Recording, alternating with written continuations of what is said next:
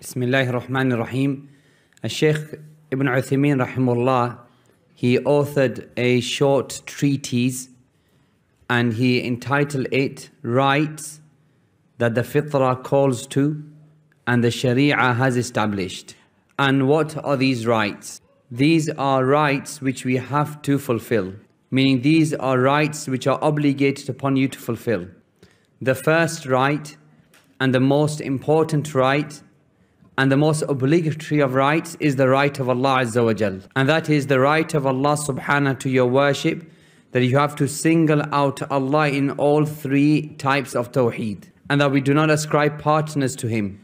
We have to single out Allah with tawheed al-rububiyyah, and we have to single out Allah with tawheed al-uluhiyyah such that we do not worship anybody besides Allah. And we have to single out Allah in His names and attributes. And singling out Allah in His rububiyyah is to single out Allah as that He is the creator and He is the provider, and in His hands is life and death and He controls everything. Meaning, it's not permitted for a person to say, why do we pray 2 rak'at for Fajr and 4 rak'at for Dhuhr? You the questioner, are you the worshipper or are you the Lord? And it is the Lord who commands. And as for the person or the worshipper, he says, we heard and we obeyed. And the second type of tawheed is tawheed al-uluhiyyah, that we do not worship anybody else besides Allah subhanahu wa ta'ala. We do not worship stones, no idols, no jinns, and we do not seek closeness to them, we do not slaughter for them. And also the right of Allah in His names and His attributes, that we affirm everything which Allah subhanahu has affirmed for Himself in His book and in the Sunnah of the Prophet sallallahu alaihi wasallam from the names and the attributes. And we have to affirm these names and attributes for Allah whilst negating any equal or comparison with Allah.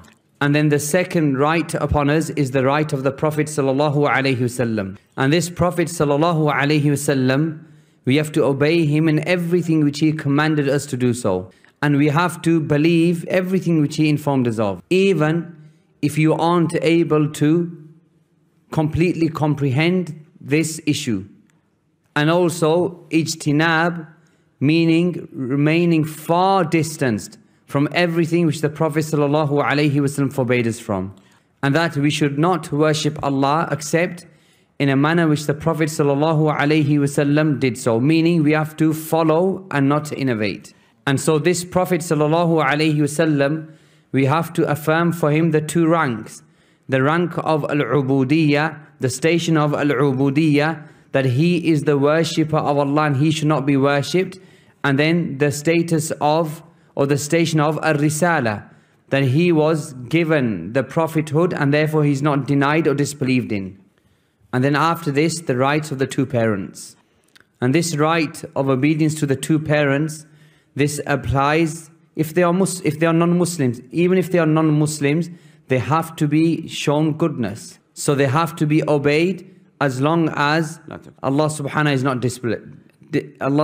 not disobeyed. So we have to obey our parents, but not in the disobedience of Allah. And we have to show them goodness. And we don't raise our voices with them. And we have to have a righteous companionship with them, more so in their old age when they advance in their years. And this is because when our parents grow old and the child also grows old, then the child feels that he is in a stage in his life where he's almost equal or close to them. And if a person says that my father is a non-Muslim, how should I behave? We say that it is imperative that you have to show him obedience. ولا بد يعرف أن الإسلام يأمر ببر الوالدين حتى ولو كانوا كفارا. And that we have to understand that Islam orders us to show goodness and obedience to our parents even if they are non-Muslims. And you have to love your parents even if they are non-Muslims. However, this love is a natural form of love, meaning you love him because he is your father. But at the same time, you don't love that which he is doing in terms of shirk and other similar actions. And it's not permitted for the child to participate with his father in the festivals and the a'yad. And for example, you don't sit with him whilst he is drinking alcohol. and also advising him politely and gently, and supplicating, making dua for him that he is guided. And if a person says, how? You want me to supplicate for a non-Muslim? Yes, did the Prophet ﷺ not supplicate for his people? The most deserving of people for your supplications are your parents. And then after this, Sheikh Ibn Uthaymeen rahimahullah, he said, the rights of the children. The rights between the parents and the children, these are mutual rights. That the child has to fulfill the rights of the parents, and the parents have to fulfill the rights of the children. So the father has to spend upon the child and cultivate him with a good tarbiyah, and also spending upon him in a manner which is good. Also choosing for his child a good name. And the child has to obey his parents. So there are rights which the child has to fulfill towards the parents, and there are rights which the parents have to fulfill towards the children. منها, from amongst them, from the rights of the child upon the parents, is that the father or the parents have to command the children with the 5 prayers after they are 7 years old. And the most important matter when it comes to the cultivation of the children is for them to be diligent over the 5 obligatory salah. And if you as the father, if you do not want your child to be playing on the phone, then you as a father don't play on the phone. And if you as the mother, you want your daughter to be wearing the hijab and covering herself properly, then you also have to cover yourself properly and wear the hijab. And in one of the countries, I visited a family, and this family memorized the Quran, and they memorized Islamic texts, Al-Fiyat ibn Malik and other texts. And I asked them that how were you able to cultivate this environment within this country? And when I asked the father, how were you able to cultivate your child upon this memorization and this knowledge in this type of country, this environment? He replied that when I got married and we found out that my wife was carrying a child, I thought to myself, what would I like my child to grow up as? And I thought that I want him to be a hafiz.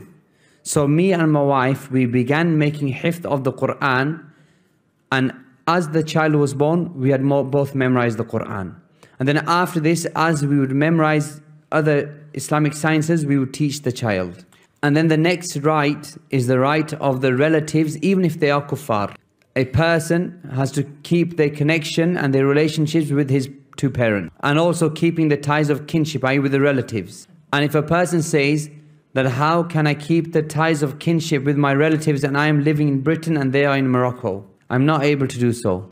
And we reply that whatever you are able to do so, you have to do and fulfill. Some people, they don't even have the contact number for his uncle. So what should you do? You know that when Eid comes, for example, and how your family works and how Islam works, that you have to ring your relatives.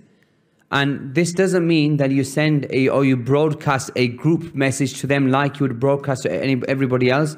Rather, you physically reach out to them and connect with them and you ring them. And also when you speak to your mother, perhaps you speak to every 2 or 3 days or every week at the worst case scenario. When you speak to your mother, you say, if you speak to my uncles or my aunties, then convey my salam to them. And then your mother, when she speaks to her brothers and sisters, and she says, my son sends his salam to you, and they reply, how good of a son this son is, how obedient your son is. And is this something which is difficult? And also, if somebody gets married amongst your relatives, or somebody dies amongst your relatives, you ring them, you connect with them. If it's a marriage, you give them congratulations. If it's a death, you give them condolences. But what happens nowadays, that a person within the family passes away and nobody had even bothered to speak to that individual who has passed, and neither did they ever used to ask about him until that person passes away. And then all the family, they begin to come and they meet and they congregate. And then they come to the house of the deceased and his relatives, and they know that they're going to be having breakfast and lunch and dinner, and it's all going to be free. And do you think that those same people, they are now congregating in order to weep over the deceased, it's only because of the free food and then to converse and speak about politics and other matters. And at the same time smoking cigarettes. And then they sit there, talk, and they say, he was so beloved to us and now he's passed away. Is it only now that he has become beloved to you? Was he never beloved to you before when he was alive? And gathering in the house of the deceased is from the major sins because it is from niyaha. And niyaha was from the traits of al-jahiliyyah, from the practices of jahiliyyah. And because during jahiliyyah, all of them, they would congregate in the house of the deceased and they would raise their voices. And even if they become angry upon you, but you should fear the anger of Allah subhanahu wa ta'ala. So the most you should do is go, visit them, give the condolences and leave. Because the people who struggle the most at this moment with this type of condolences are the family of the deceased. And if somebody said to you, but who said that we are burdened or we feel tired as the family of the deceased? And they'll say that we don't become tired and we're not burdened because we have a way out. What do? They'll say that in the previous times, everybody used to come and congregate in our houses. And this one used to enter and that one used to exit and then the house would be damaged. But now we've found a way. Walillahi alhamd. Is this way that you found, that you've stopped the gatherings and the congregations? They said, no, in fact, we've increased in the gathering and we have opened the doors for everybody to. What do? We'll enter the mosques and we'll congregate in the mosques and everything will be in the mosque. Because for the mosque to be damaged, there's no problem. If a deceased person passed away, would you bury that person in your house? They'll say, by Allah, no. And never have we seen a person being buried in their houses, but rather they'll want him to be buried in the masjid. So we congregate in the masjid, we'll eat in the masjid, we'll drink in the masjid, we'll sleep in the masjid, we're going to speak about politics in the masjid. And if you say to them, but the masjid is going to be damaged, they'll say, but why was the masjid built in the first place? And Allah subhanahu mentions in the Quran the meaning of which is, and who is more oppressive than the one who prevents the name of Allah being mentioned and remembered in the masjid. So this is the most oppressive type of person. And then in addition to this, play and dancing in the masjid and music in the mosques like these ringtones. And some people, they're not prevented from looking at their phones and looking at YouTube and watching films in the masjid. As for his own house, no. He's going to safeguard his house. So this is the house of whom? This is the house of Allah. Our brothers, the great elephant, that great animal, it was not able to violate the house of Allah. That great elephant, it was not able to violate the house of Allah. And nowadays, people easily violate the house of Allah. When it comes to eating and drinking, there's nothing preventing a person eating or drinking in the masjid. But there has to be a limit. If a person sleeps in the masjid, but within limits. Meaning it's possible that in Ramadan we eat. As for eating from the adhan of Maghrib all the way to the Isha, and then constantly eating and drinking and talking and laughing in the masjid. And then after this is the right of the neighbor. And there are three types of neighbors. The first type of neighbor is the neighbor who is a Muslim and a relative of yours. And this Muslim relative neighbor has three rights upon you. The rights of being a Muslim, the rights of Islam, and the rights of being a neighbor. So all of these three rights are combined within this one person. And then the second type of neighbor is a Muslim neighbor who is not a relative. And he has two rights upon you. The right of being a Muslim, the right of Islam, and the right of being your neighbor.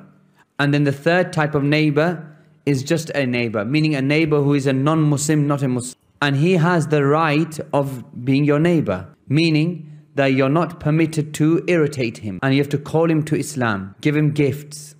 And the Prophet ﷺ, he mentioned the extent of this. And he said that even if you're cooking some type of soup, that you dilute the soup further with water so you can give some of it to your neighbors. And also the Prophet ﷺ mentioned that Jibreel alayhi salam, he kept coming to me and admonishing me regarding the rights of the neighbor, until I thought that perhaps the neighbor will inherit from my wealth. A man came to the Prophet ﷺ and he said, "O Messenger of Allah, am I a believer?" And the Prophet ﷺ replied, go ask your neighbor. Why? Because your neighbor is the one who knows what you are like. Do you pray? Do you fast? Do you act according to Islam? Do you act according to Iman? Are you good towards your neighbor? Do you park your car in front of his gate or around the side? Do you send your children to spoil and irritate him? And then the next right is the right of every Muslim. Firstly, that you have to be sincere in your advice for your Muslim brother. And you have to love every Muslim. If he is ill, you come and visit him. But you don't visit him whilst he's eating or taking his medicine. Rather, you visit him for those brief moments in that specific time. You give him salam, you make dua for him, and then you leave. So, being sincere in your advice towards the Muslim. And the Prophet ﷺ said, none of you can attain complete Iman until he loves for his brother that which he loves for himself. And how do you love for people to call you? You love for people to call you Abu al-Abbas. So in the same manner you call out and address others. And do you love for people to meet you and they are frowning? No. You love for people to meet you and you're smiling, and so treat others like. You give him the greetings of, you ask regarding his situation, you help and assist him. If a person says, but I don't have wealth by which I can assist, and it's not necessary that you have to assist him with wealth. You can in fact assist him with a good word. You can say to him that look, you are with Allah, Allah is with you, and Allah will not abandon you, and that person becomes happy. And perhaps you can assist him in matters which doesn't require spending. For example, if you find him carrying bags, you help him and you carry those bags with him.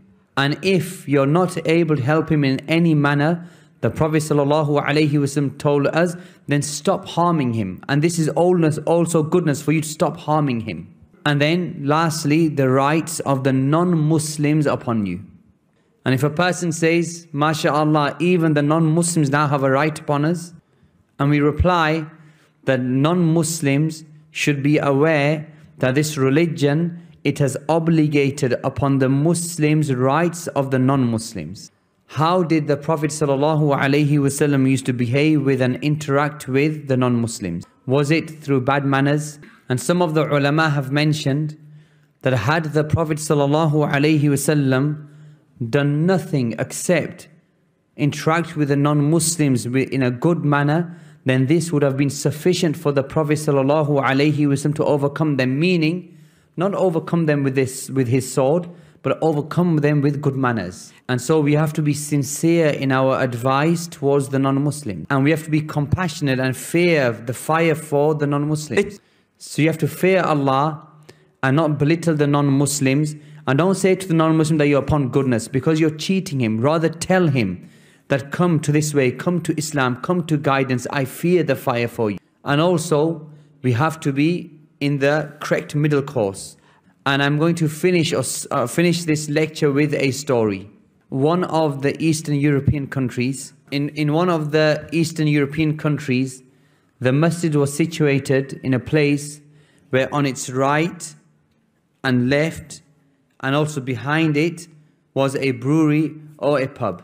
So the pub or the brewery which was in front of the masjid, they had security guards at the door. And these security guards, they were so big and strong that maybe they wouldn't even enter into this door. And this security guard at the door of the pub, he would see every day people, Muslims entering into the masjid. And so he wanted to know, he was curious as to what is inside the masjid. Strong. So he was strong, so he entered into the masjid. And then he climbed upstairs and he found the Muslims. And he did not find them playing on their phones, nor leaning and lying down. And he did not see them eating and drinking. Otherwise, it would be no different from the place that he is in. Rather, he saw them praying and reciting Quran. And he asked them, that what are you doing in this place? They said, we are worshipping Allah. And he said, but where's the alcohol? The Muslims replied, there's no alcohol here. Where are the women? And the Muslims replied that the women are in that place. They have a separate hall. And where's music? And they replied that there's no music here, but we have the recitation of the Quran. He said, Subhanallah, then I want to be a Muslim, because I want to be amongst you people and not them people. And so he accepted Islam. So he came back home and he went to his wife. And when he returned home, he said to his wife, I've become a Muslim. And he said to his wife that you have to enter into Islam. And also his wife accepted Islam. And then he mentioned that there was an occasion or a party at the house of his in-laws. And so he, with his wife, they traveled the distance of a journey approximately until they reached the door of his father and mother-in-law. And he mentioned that we saw on the table, which normally contains food and drink, but it's all loss and destruction. Swine and alcohol and everything. And so this brother, the security guard, he found a place on the side and he did not sit with them. And then his father-in-law, and so his father-in-law, he asks his daughter, yani the wife of and the father-in-law is a rich, wealthy person, very well respected in the family. So he said to his daughter, i.e. the wife of the man, why doesn't he come and sit with us? And she replied that he's a Muslim. And then the father said, what do you mean he's a Muslim? She replied that he's a Muslim, doesn't eat swine, pork, doesn't drink alcohol, doesn't dance. And then the father said, but then how does he live? How does he live in this dunya and he's not drinking alcohol or none of these matters? And she replied that a good life is not possible except without alcohol and these are the matters.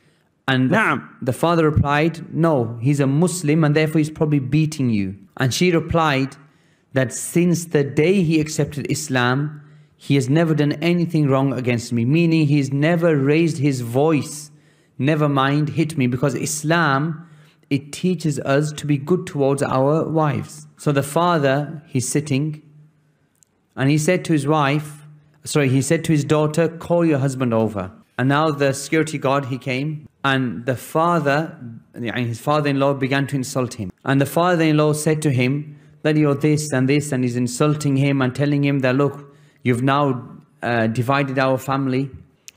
And the security guard, the Muslim brother, he replied to his father-in-law that my religion of Islam, it prevents me from replying to you in this manner. It prevents me from replying to an insult or a swear with an insult and a swear. And the brother, he was telling us that the rest of the family members, they were saying to the father-in-law that leave him, let him do his thing, we'll do our own thing, we'll take his share of drinking and eating, don't let him spoil our occasion.